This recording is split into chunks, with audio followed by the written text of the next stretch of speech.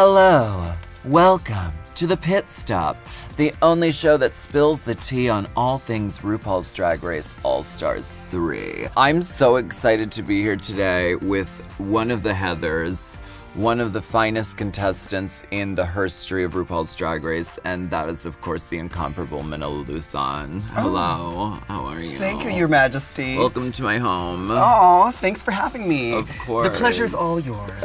It's true. You look amazing. Thanks. How many golden falcons had to die for this? Surprisingly, only a half of one. It was a baby one. They're actually quite large and They're have huge. a lot of feathers. Yeah. What do you think the expectations are here? Because All-Stars 2, I think, was really dynamic to watch, and that's not just because I'm biased and I was inside of it. But it was really good, right? So, I mean, is All-Stars 3, like, do you think they're gonna step it up? Do you think they're gonna top it? I think so. Well, I think what's interesting is that they're following the same format as All-Stars 2. So I feel like the queens already kind of have a better idea of how to perform and how to compete. And something's going on with those women in the strange white hats roaming about. Oh, I don't know yeah. what's going on with that. Those handmaidens. I'm gonna keep tuning in to find out what's going on with those, Oh, really? those two is that charming, beautiful young women. Is that going to be like an ongoing thing? I don't know. Only time will tell. TikTok, TikTok. So let's talk about the entrances into the workroom. Okay, well, I loved Trixie coming in looking like roller skating Barbie from the 90s. Of course she came in on roller skates. Can we talk about Kennedy's entrance? Can we please talk about the hair? She had a pineapple tree. She had a full-on palm tree sticking out. I don't know. It defies gravity. I don't know. Aja looks amazing. Aja really does look amazing. I'm really excited that Aja's back because she was on the last season and she's still really fresh and new, but she's come back with all the experience of, oh, this is what I look like on HDTV. Okay, Chi-Chi DeVayne, she wore trash bags. Which did not look like trash bags. Not at all. So if she didn't say they were made from trash bags, I would have thought it was the most beautiful silk organza. And also there was Ben de la Creme, who she got crowned Miss Congeniality in the dress and repurposed it into what she wore into the workroom. I think that was a cute nod because it was the last time we saw her, she was in that gown on that giant stage. I love calling back on referencing yourself on the show. Shangela and the box. The Shangela's box is now a Tiffany's box. And She it looks said, so hallelujah on her, Of in course. case you didn't know what her catchphrase was. Hallelujah! That I'm not allowed to swear on this, am I? You can swear all you like, honey. This allowed to is the internet. Okay, we get our first twist right off the bat. Bibi Zahara Benet is back in the workroom. Gagger. Gagged. Gagged. Gaggability. No one even thought that was even possible. Gagaroon! Bibi is back from 2009. That was the last time she was on Drag Race. So, I mean, 9 years? Yes. That's a lot. A lot has changed. A lot has changed. I mean, many people haven't seen season 1 because it's the elusive season. It is. So I'm happy because I would love to see more season 1 queens. And if that is Bibi Zahara Benet, then so be it, because she slayed. She's like one of the best. I mean, she was the best on her season, so it's nice to see her come and, you know, slay. And we have our first mini challenge, which is the reading challenge. So right off the bat, they start reading each other. I think there were a few clunkers. Yeah. I think Thorgy delivered a few clunkers. I thought Ben de la Creme was hysterical. Really good. Yeah. And I like reads that are framed in like, I'm giving you a compliment, but then it comes back around. Yeah, and it bites you in the ass. Yeah. And that's like totally Ben's thing, is like, I'm gonna be so nice, but I'm actually really kind of rude. And that's a great read, right? Because when you get read for filth, you should like not know that you're being read right away.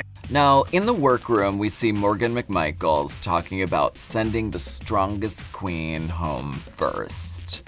What do you think about that strategy? The strategy is a very, very good strategy, but it's not a good idea to tell everyone in the room Your Loud plan. and proud. Loud and No, proud. loud and proud. She's like, I'm going to get rid of the strongest competition.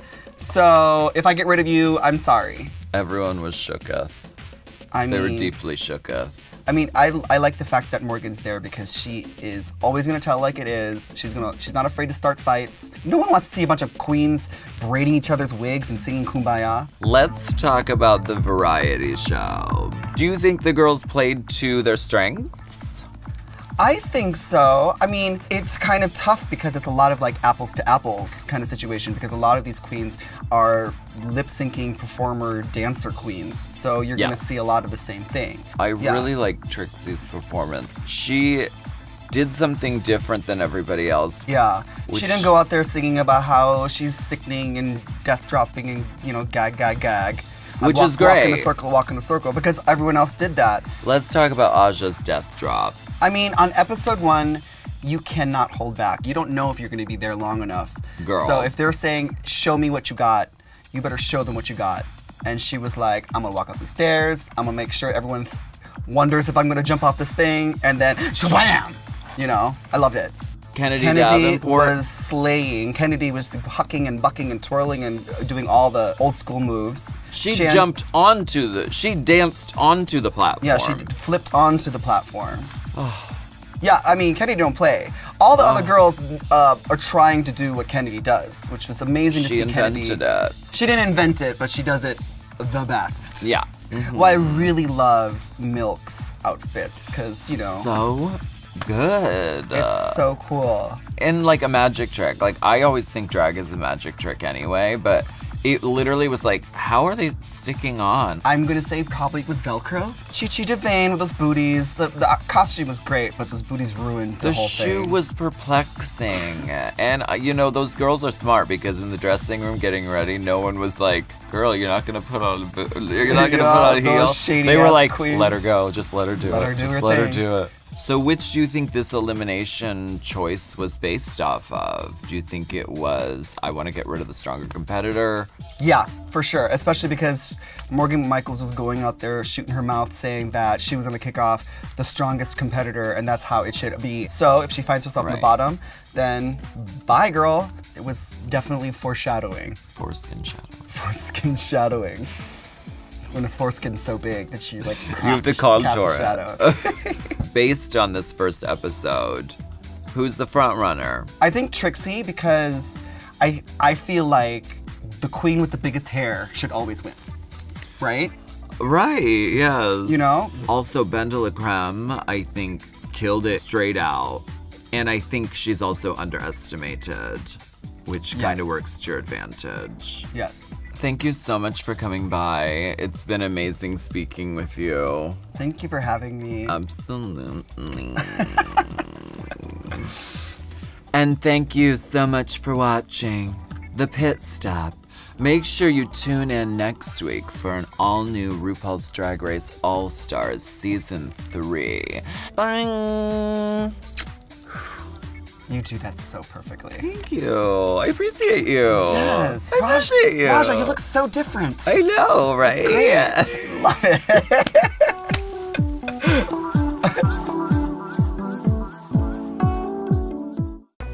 Hey, squirrel friend. When one video ends, just open up another one. It's called binge viewing. Go ahead. I support you.